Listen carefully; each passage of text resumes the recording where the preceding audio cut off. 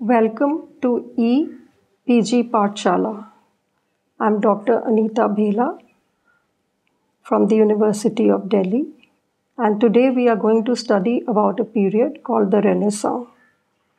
This module on the Renaissance has been prepared by Dr. Charul Jain from the Department of English of the Maharaja Sayaji Rao University of Baroda, Vadodara. The Renaissance is a period characterized by great developments in the field of poetry, music, art, and architecture. This period, from the 14th to the 17th century, is broadly classified as the Renaissance.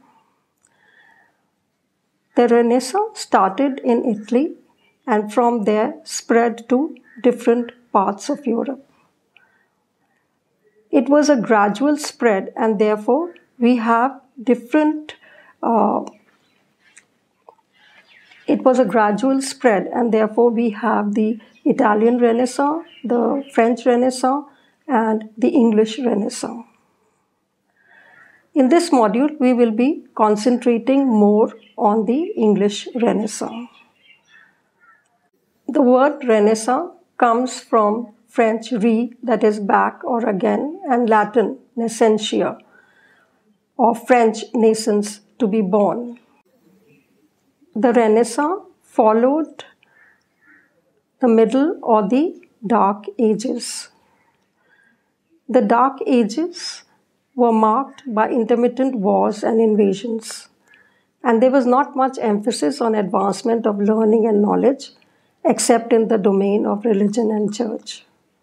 However, with the fall of Constantinople and the fall of the Roman Empire, there was an exodus of Greek and Roman scholars who went to Italy and took with them all the classical texts, which, when they reached Italy, became of great interest, and they were translated and critiqued.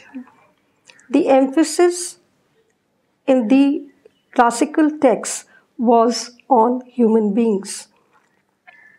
These texts were studied, and there was a great revival of these classical texts that took place.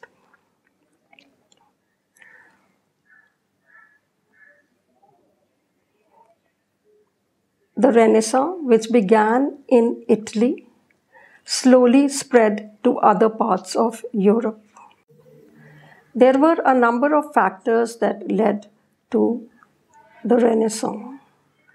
As I said earlier, the fall of Constantinople to the Turks in 1453 contributed to the exodus of Greek scholars to take shelter in Italy. Hence, many manuscripts were transported to Italy and became known to Italian scholars. At the same time, there was the development of the printing press. The development of the printing press helped to make many copies of great books, which till then were unique and not available to many people. Thus, a spread of the ancient knowledge to various readers and scholars took place. These scholars undertook to translate and revive these ancient texts, and hence the Europeans became acquainted with a vast body of scholarship. What was the process of reawakening or revival? The greatest contribution of the Renaissance was in establishing a shift in perception towards the position of human beings. Human beings were now exalted and placed at the center of the universe. This was in stark contrast to medieval scholasticism, which placed total emphasis on God, the divine, and the church. The classicist thinkers of Greece and Rome too had placed man at the center of the universe, in opposition to what had taken place in the medieval ages. Because in the medieval ages, the priests emphasized God as supreme and humans as degraded. As a result, there was a cultural movement during the Renaissance, and this came to be known as humanism. What was humanism? Humanism was a rationalist system of thought, a set of values that gave main importance to humans rather than the divine. The focus was on human achievements and human potential rather than theological doctrines and dilemmas. What became important during this period? It was the study of humanities. History, poetry, philosophy, grammar, and rhetoric all became equally important and exalted the status of human beings in the universe. Humanism moved away from medieval scholasticism and rekindled interest in the ancient Greek and Roman classics and their way of thinking. The medieval versus the humanists' views. What was the medieval attitude? The medieval attitude was that it was essential to acquire a knowledge of the classical languages, that is Latin and Greek, and they believed that they should serve as the models of other languages. The humanist views, they believed that grammar and composition should be modeled on the basis of the vernacular languages because these languages were not exactly similar to the classical models. The humanists believed in cultivating the vernacular languages over the languages of the elite. Thus, the invention of the printing press, the availability of the classical Greek and other texts, and the development of the movement called humanism led to the flowering of new ideas, developing of critical insights, and also novel ways of thinking. During this period, because there was a lot of emphasis on human beings, there was placed a lot of emphasis on the right kind of education that was needed so that the right kind of men could be trained to rule others. There was also the need to define the traits that were needed to be inculcated in men to ensure that they develop the right virtues. As a result, several works came up on the subject. The first book that comes to mind is Castiglione's The Courtier, written in 1561. Originally in Latin, it was later translated into English and discusses the talents and virtues ideally required in a courtier. Another book of great importance for this period is Sir Thomas Elyot's The Book of the Governor. It was the first book of education in England. It was a treatise on moral philosophy and education, and it placed a lot of emphasis on the reading of literature. The book recommends Homer for his wisdom as well as courage and boldness. Eliot alludes to several classical masters like Aristotle, Virgil, and Homer for the exemplification of both moral instruction and the pleasure of reading. Sir Thomas Elyot, in the Book of Governor, states that anything which is morally instructive, it could be comedy or it could be dancing, should be valued and pursued. Comedy can be morally instructive. Why? Because it is a mirror of man's life. He also emphasized that young minds should be trained to discern between good and evil. And therefore, in order to be able to discern good from evil, it was essential to show evil in literature. Because only by showing the ill effects of evil could the young mind learn to inculcate ideas of goodness. Eliot, though a humanist, approved of the medieval notion of a universal order. He believed in the hierarchical order of things in the universe and man's infinitesimal place in the order of those things.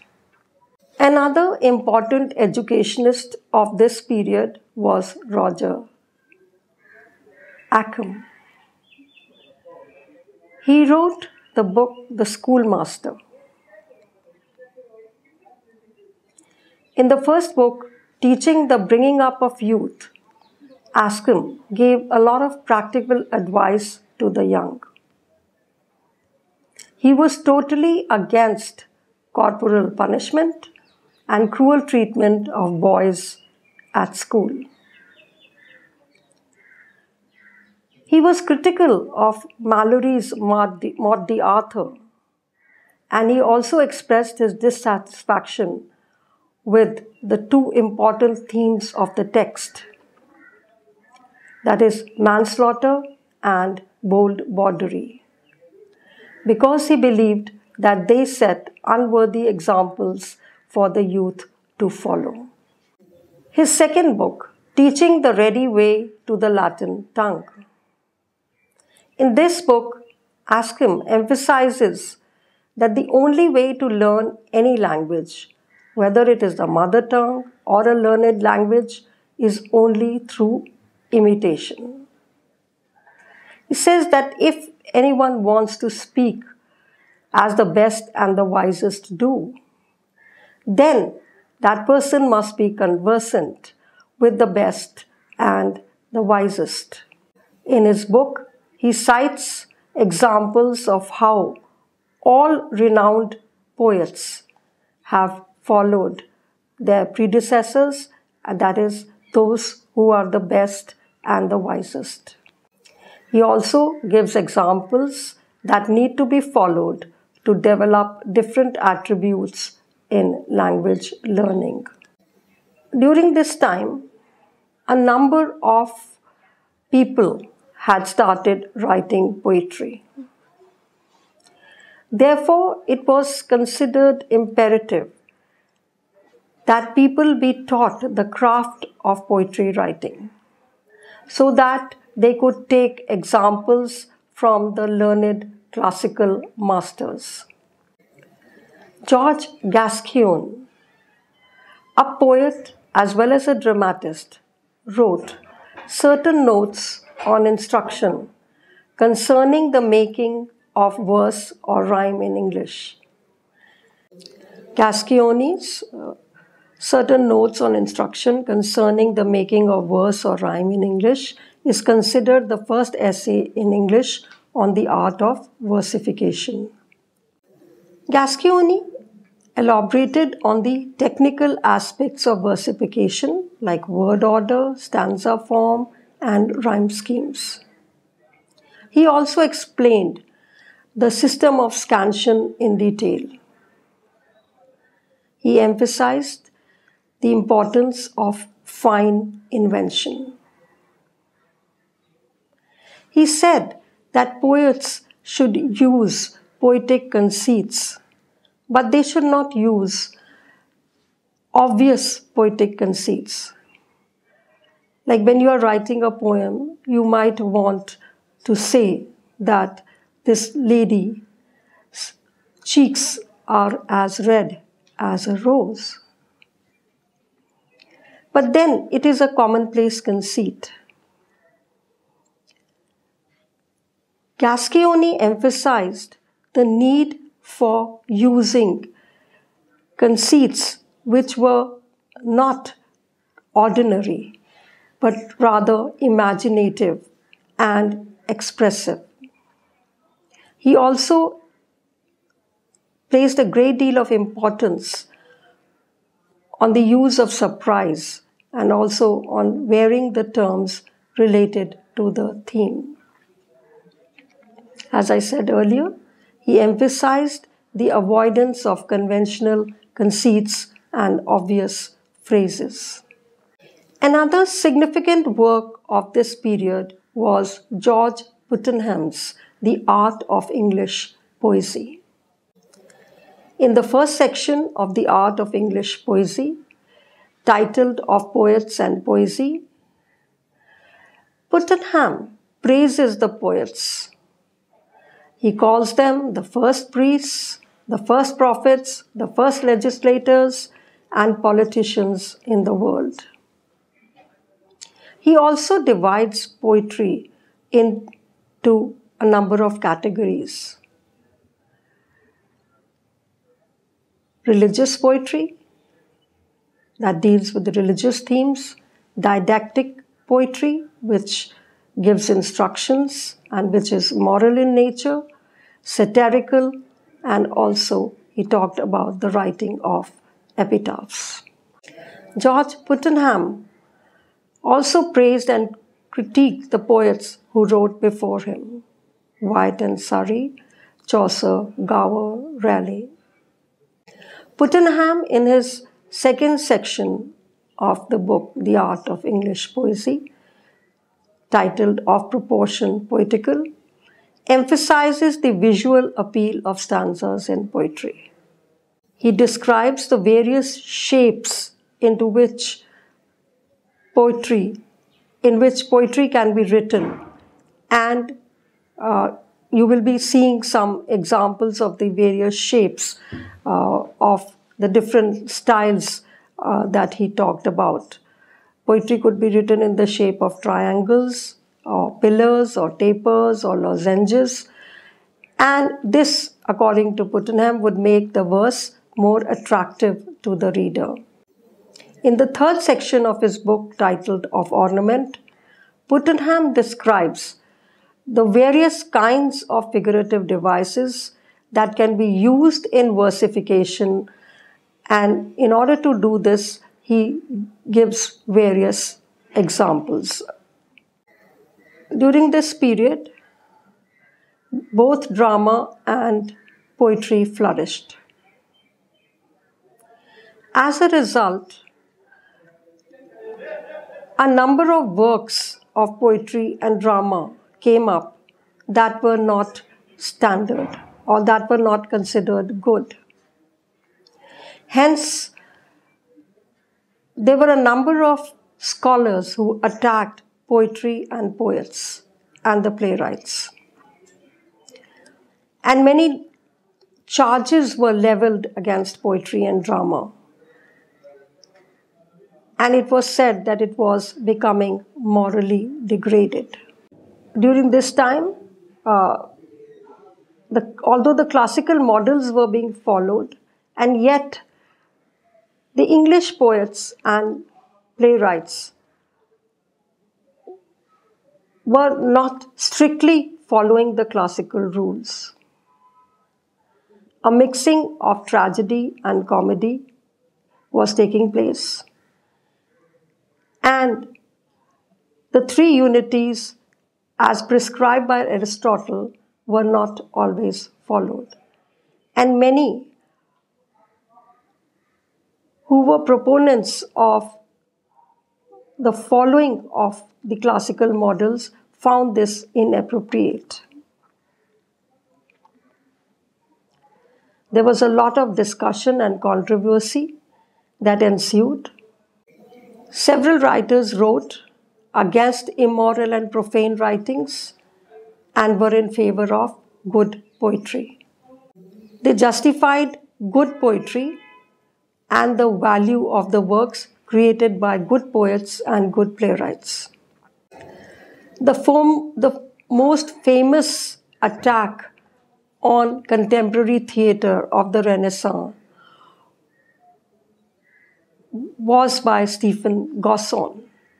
He lambasted theatre in his book, The School of Abuse, containing a pleasant invective against poets, pipers, players, jesters, and such like caterpillars of commonwealth. It is interesting that he dedicated his book to Sir Philip Sidney. He felt that these plays lacked purpose. Gosson critiqued tragedies for their evil and criminal themes and settings, comedies for their bawdry, flattery, and immorality. He also criticized characters which were drawn from amongst cooks, knaves, and parasites. The charges leveled by Stephen Gosson against poetry were that poetry is a waste of time, it is the mother of lies, it is the nurse of abuse, and he justified Plato by saying that he was right to banish the poets from his ideal world.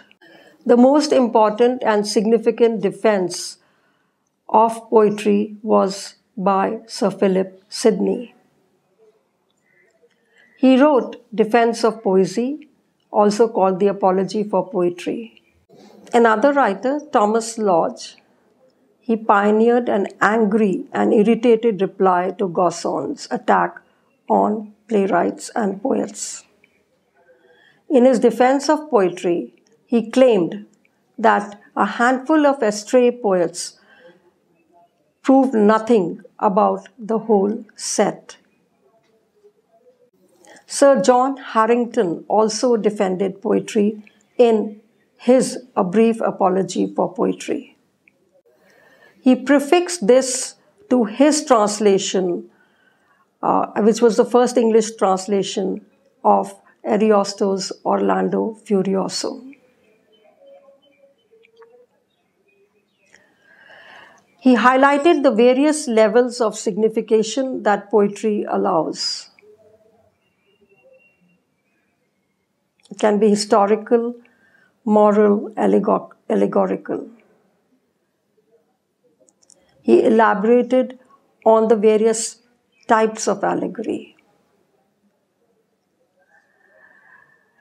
He emphasized that the merits of verse were that it could ease memorizing, it led to forcefulness of expression, and it was entertaining to the ear. He stressed the moral value of poetry by saying that it made people more honest and wise. He also quoted examples from several poets, including Homer and Dante, to substantiate his views on poetry and its merits. During this period, there was a great deal of controversy whether poets should follow classical or native versification. The conservatives of this period extolled poets who applied classical quantitative meters, rhyme, and even similes to poetry being written in English. However, there were others who said that this was very difficult and almost impossible. Why? Because the sound patterns of the languages were different, and also the spellings also varied. George Chapman and Samuel Daniel were the ones who praised the classical meter and argued for it, citing excellence of custom and nobility of the Latin and Greek tongues. They felt that in order to attain perfection in any language, it was necessary to model the language after the two classical languages, that is Latin and Greek. Sir Philip Sidney had praised Spenser's Shepherd's Calendar And Edward Kirk, who wrote the preface to the calendar, also praised Spencer because of his conformity to the ancients and the attempt to restore archaisms as he believed that they rightfully deserve to be brought back into the language. Others like Harvey, Campion, and Bellay highlighted the inadequacy and inappropriacy of this argument. They focused on illustrating how English and French were different from the classical languages, and therefore they showed the clumsiness that results when classical meter is applied to English verse. Francis Bacon wrote an important treatise, The Advancement of Learning. He was a humanist as well as an empiricist. He emphasized employing methods of reasoning, observation, and verification, rather than mere tradition and custom and faith. Bacon, in the second book, makes an in-depth analysis of the different branches of study. He differentiates between memory, which he says relates to history, imagination, which he relates to poetry, and reasoning, which he relates to philosophy. He places poetry above all these because he thinks that poetry is superior because it is a combination of the imagination and reason. And also, it is not limited by memory, history, or actual facts. Poetry, he believes, is feigned history. Why? Because the events and incidents of history can be changed, and they can be presented so as to bring about poetic justice, or to show the allocation of good and evil in a more just and fair basis than is actually done in real life. In that context, poetry seems to come closer to divine providence as it fulfills the aspirations of human beings. Today we have studied about the Renaissance. It was a period marked by a revival of interest in classical learning in the form of philosophy, literature, music, art, and painting.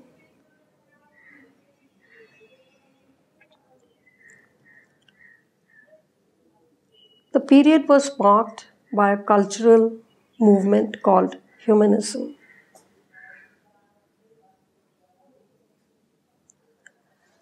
The Renaissance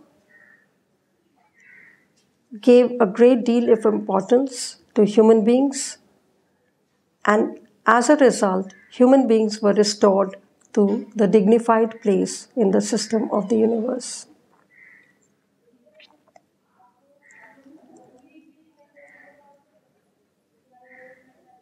The Renaissance marked a departure from the thinking of the Middle Ages, where human life was dependent on divine will and the directives of the Church. Other things that we have studied in this module: since human beings had become so important, therefore it was necessary to talk about the complete man. That is, the importance of certain virtues that were to be cultivated to make a complete man.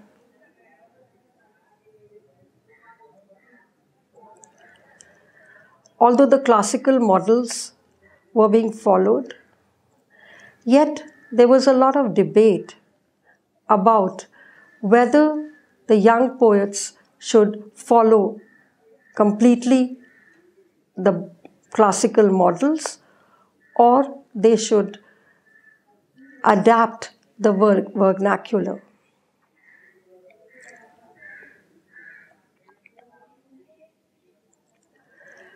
A lot of emphasis was also given to the craft of writing poetry.